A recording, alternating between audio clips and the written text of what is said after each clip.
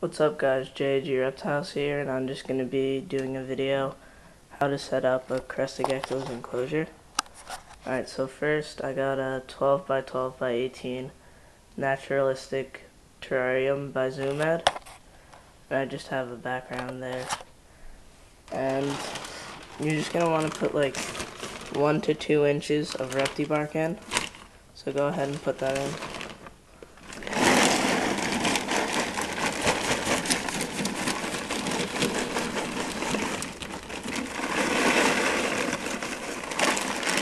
Alright, so that should be good. So now you're just going to want to spread it out. Make sure it's all even. And I like using repti bark because it holds in moisture well and it looks pretty nice also. Alright, so now you got that in.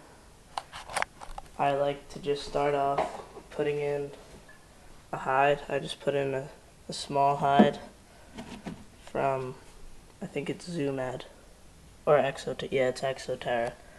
Alright, so now I have that in. And now I'm going to want to put in these leaves. So what I do with these, because the suction cup fell off, I just like dig them into the ground and make kind of like a bush. And my Crested Gecko really likes to hide in it, so it's like, it works out pretty well, I guess.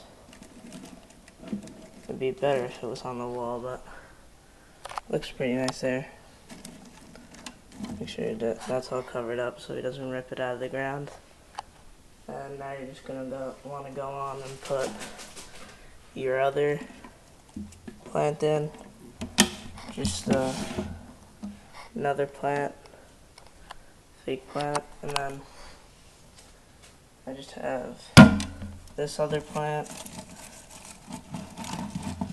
Just a lot of places to hide for them is really good because during the day they like to be concealed in one place and it gives them less stress. So I just have this worm dish that I put in here.